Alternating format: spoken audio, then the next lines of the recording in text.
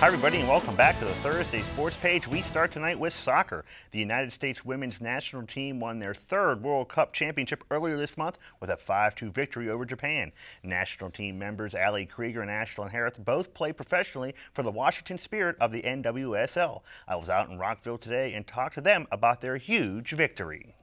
It's so exciting. I mean, it was an incredible feeling. I can't really put my emotions into words at that point because I just kind of broke down. I was super, I think I just had nothing left to give. I was drained mentally and physically, and I think that's good at the end of a tournament to just, have given everything that I had, and also just the buildup of my entire life and the training and everything put into that one tournament and that one game.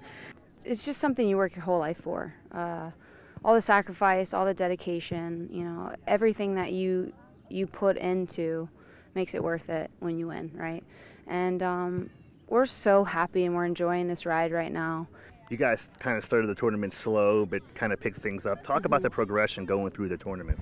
Obviously, we had some really tough games in our group, and I think that was an advantage for us, going into the next rounds because we were prepared. We could work on maybe the little mistakes that we were making against these good teams, and that, gave us an advantage to play, in the group of 16. You had a big assist on the goal in Colombia. Just talk about that play.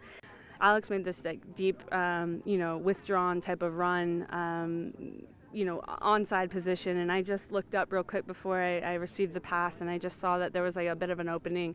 Slipped it between the two defenders, tried just to get the ball forward, and because if she's in the box, then you're going to have a quality shot on target at least, and if not, one of the best goal scorers in the world to finish it. Talk about the play of the back line during the World Cup. You guys were unbelievable. Thank you. It was a collective group. Obviously, we call it the back five, and everyone's just naming us the Secretary of Defense and all these things. But the quality of our team defending was really what helped. We just are doing our job, and it's to protect, the goal and protect our team from getting any goals against. Our back line was our answer for most of that tournament. We said from the beginning how we defend directly relates to how we attack. And I mean, they came up huge for us. So that was such a great feeling, and they, of course, make the goalkeeper's job easy, and that's their job to make us look good. What's going through your mind when you see that barrage against Japan in the first 15 minutes of that game?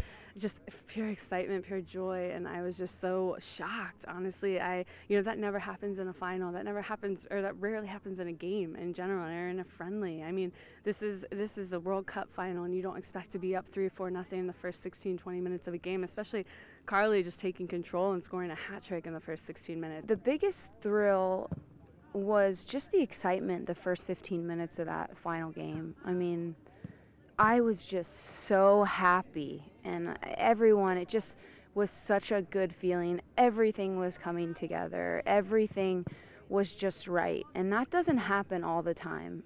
So that feeling, I'll never forget. A big congratulations once again to Krieger and Ashlyn and the entire United States Women's World Cup team. Both players will be in the lineup this weekend as the Spirit hosts the Chicago Red Stars.